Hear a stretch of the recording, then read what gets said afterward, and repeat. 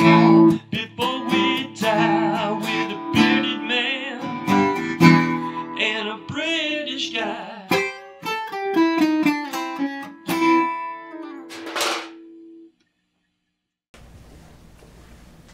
Welcome back, everybody. Try Before We Die, the whiskey review show where we don't know what we're drinking, but we'll tell you what we're thinking. How's it going, Malcolm? Same as usual, waiting for a bottle. Let's do it. Waiting for a bottle? Let's do it. Why don't you push the button today? Let's see what bottle it is. Hundreds of bottles, but the magic box asks us to pull bottle 31 right behind me. We're 15 across. 15, 31. This is a whiskey that I had an opportunity with our sound man and editor Kevin to drink at the New Hampshire Distillers Show. The Jura 7 Wood. Oh. All right. Mal, why do you think this is called the 7 Wood?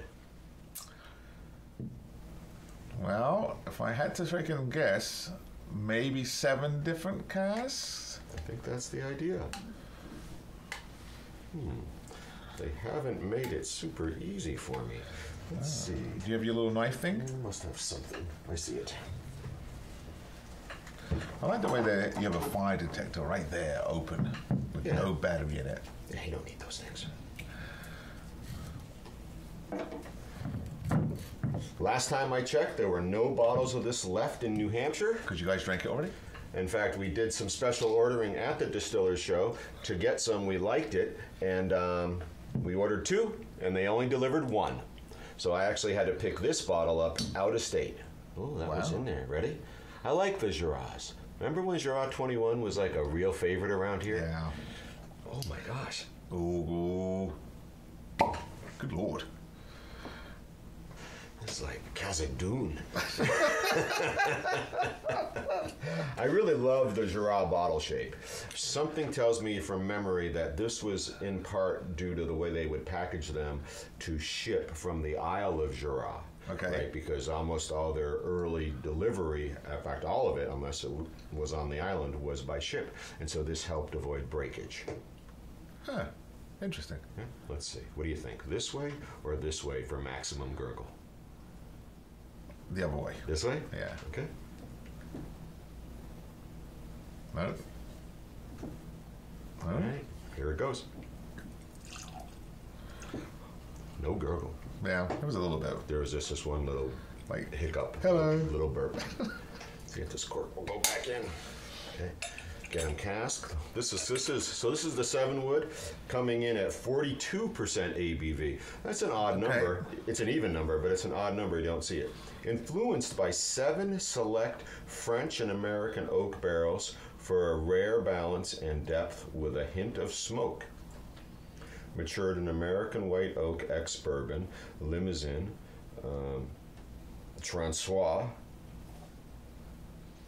Allier, Voyager, Jupil, and Les Bertanger barrels. What did you do with the last one that you just said? Oh, no, okay. I did take 3 years of French in high school, so that was like in 1946, so I probably ruined it all. You didn't do a bad job there. Yeah, right. And anything on the back, we should know we're capped. Boy, I wonder if they have contests in Scotland labeling to say how small they can make the letters. Sort of save money. Influenced mahogany gold in color with an aromatic fusion of coffee, ginger spice, and a hint of chocolate, followed by a caramelized peach, chewy licorice, and candied orange with a hint of sea spray and smoke in the aftertaste. Well, The 42 ABV Jura 7 Wood. This is a newer release from Jura. Jura has a range of releases. I've had one small taste of it at the Distillers Show. Both Kevin and I liked it. That he got the 1 bottle left in New Hampshire, and I went out of state to get a bottle for the bar. Well, it'll be interesting to see how you like it this time down. Yes, with a fresh palate and not hundreds of people in a noisy atmosphere. And probably a larger pour. Yeah, and a larger pour for sure. All right, so color.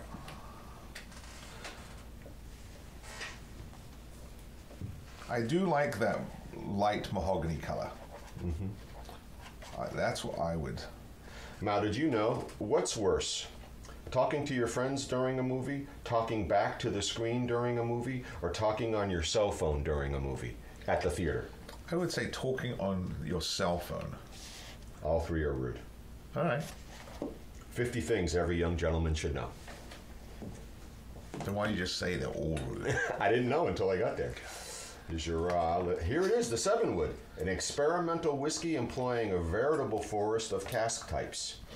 No age statement. A funky, heavy character. They're saying it's suggestive of some of the characteristics of the Jura 18-year-old. Aromas of wet newspaper, blackberry juice, asparagus, out-of-season oranges, and cereal that's been sitting in milk for a while. How do you justify saying wet newspaper? Or cereal that's been in milk for a while? That one I can understand, but wet newspaper? Green apple peels mingle with cherry cough drops. That's just the nose. And savory roasted meat. At first, it's all sweetness. This is the palate. Caramel candy, grape hard candy, spiced cola, black cherry candy, orange gummies, and peppercorn. The finish comes roaring back, sweet and cola-like, with mentholated cough syrup, milk chocolate, and black cherry fruit. So this is being... Tasted blind, you might not even identify it as Scotch. So they're putting this right up there as being a little bit complex. Well, they're saying there's a lot going on. I agree with this mid-range gold. The bottle declares a mahogany. I feel like we're certainly in a medium to darker gold. This is clearly a medium amber if this was a maple syrup. Yeah, it's got some color. Yeah. So why don't we see what it smells like? I love it when we can pick up some cherry notes. That's a favorite of mine.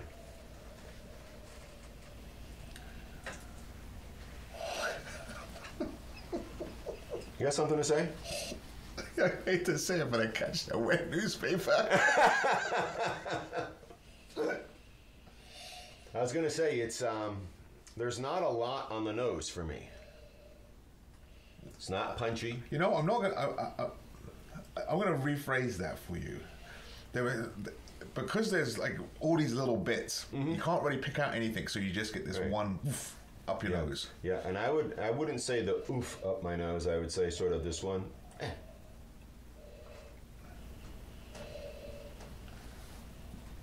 Yeah, nothing remarkable on the nose that is demanding attention or, you know, that you really are picking out something. Maybe pear?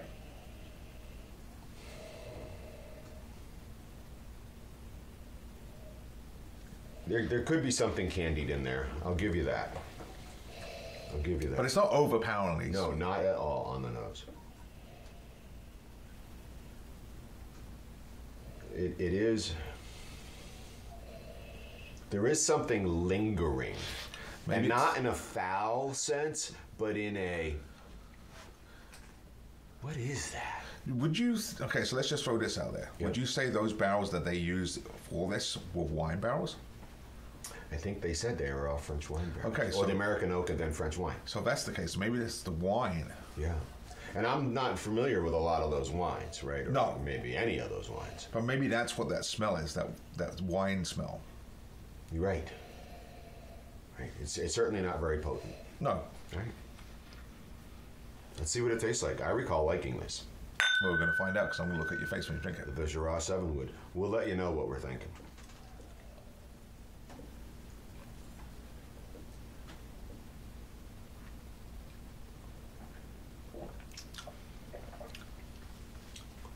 Very winey in the front of the mouth. Like you.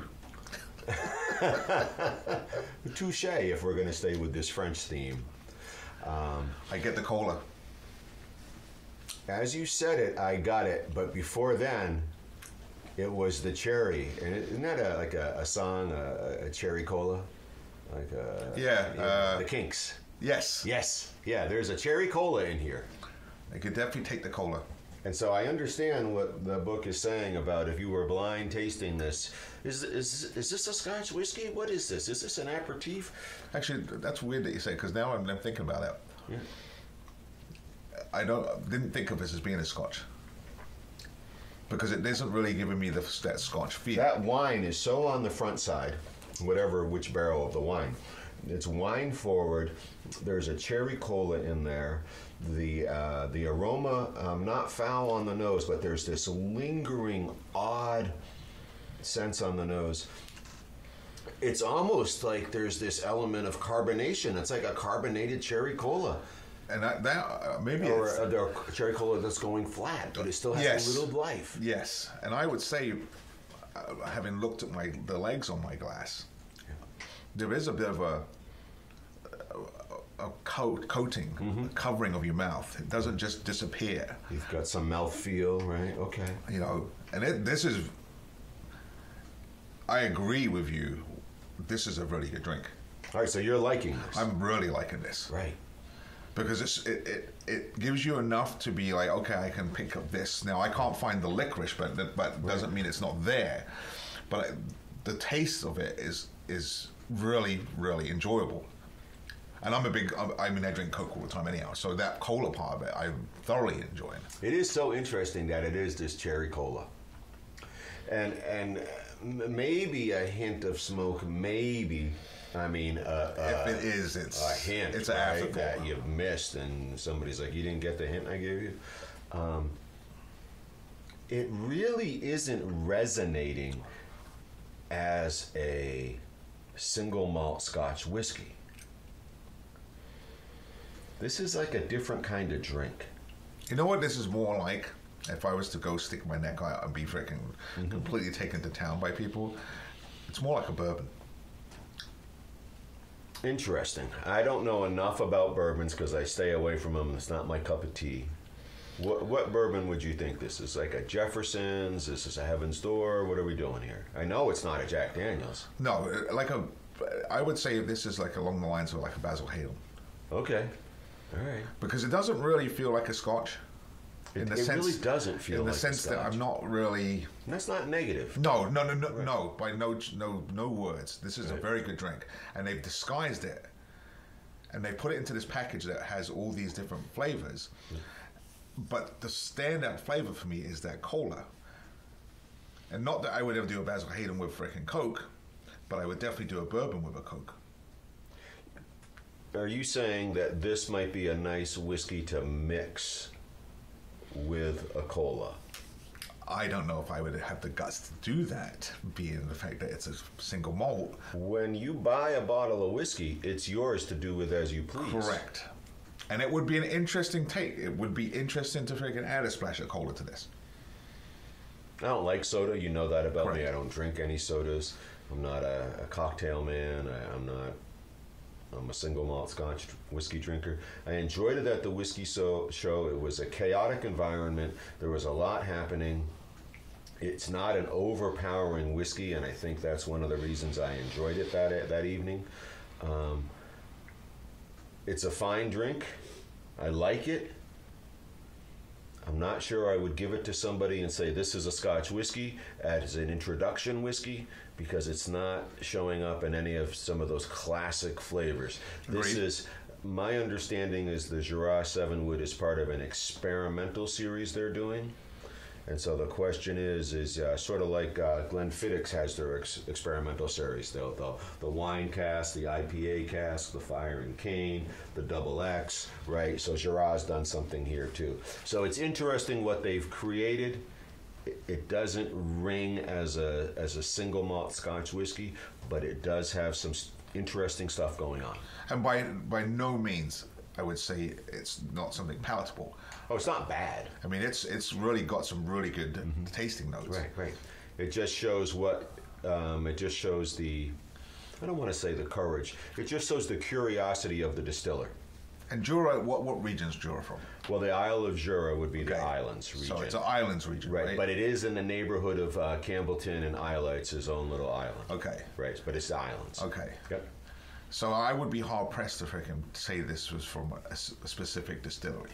If you were to say, hey, where's this from, Mal? And I'd be like, I have no idea. Right. Now, granted, I'd probably have that over like 90% of these. Yeah. But if you said, hey, look, where would you think this is from? I would have a hard time saying, hey, this is a Scotch. If I had to pick, I would have landed Lowland or Island. All right. It's not a Speyside, it's not a Highland, it's not an Isla, and it's not a Campbellton. That just leaves us Lowland or Islands. Interesting. Yep. Turns out it's islands. All right. All right. The Jura, the 7-wood, 42% ABV. There's a whole lot of stuff happening here that is sort of Interesting. Interesting. That's interesting. Perfect word. All right. Let's see what the crew has in store for us today.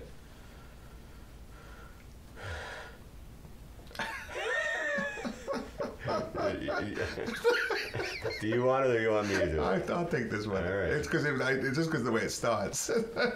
Pain makes you stronger. Tears make you braver. Heartbreak makes you wiser. And whiskey makes you not remember any of that crap. Cheers. The Jura 7-wood. How does it go? Just like a cherry Coca-Cola. Lola. Right, I was gonna go with Yoda. But you think we sang that song? So back to this.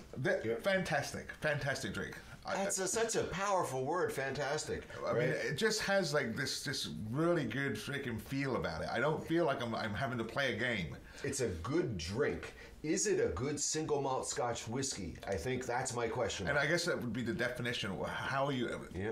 It is a single malt. It is. So you have to say Says it's so. a good single malt. You have to. But because of the way it tastes, Yeah. you struggle with saying, hey, well, this is a single malt Scotch whiskey. Right. It doesn't really do the things that I really want There a is single so malt to much do. wine in here. There is such this present cherry cola. There is no burn. It's almost like a single malt light. Like, not quite. Yeah, right. You know, we're trying. It's like those mixed drinks that people come up with these days. Let me ask you this, and we'll leave it with this. When would you drink this? Anytime, anywhere.